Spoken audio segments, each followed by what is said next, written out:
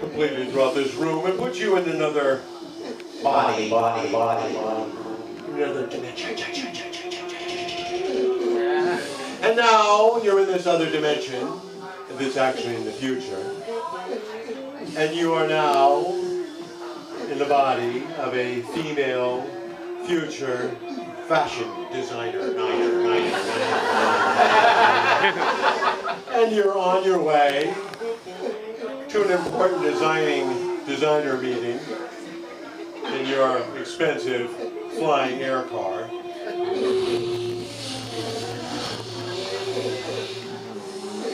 It's automated, but you're running late, and so you summon them onto a table inside your air car via hologram.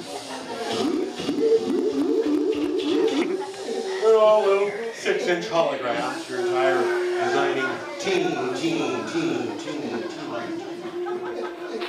And one of them looks at you and says, "Well, I've decided I'm going to have to leave my employment here.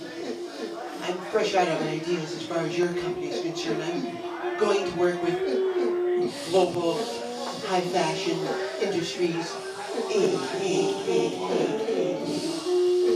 The next one steps in and says, "Yes, I am finished here, girl. I am just out of here.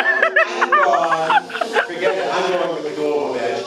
Because we're retired. Bar time when you were there. Bye. Eventually, you lose your entire company.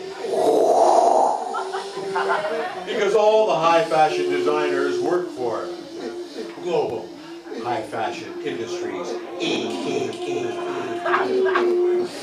And then you end up losing your self-respect because you're working now as a maid for the CEO of Global High Fashion Industries, Inc. Right in her palace. And so begins to eat away at you. And so you plan one night, you sneak into her closet of her bedroom.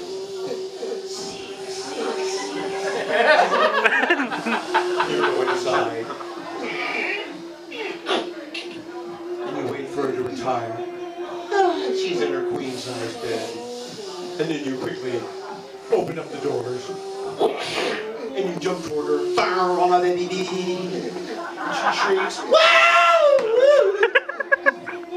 And you have your tickle gone. And you press the trigger of your tickle gun.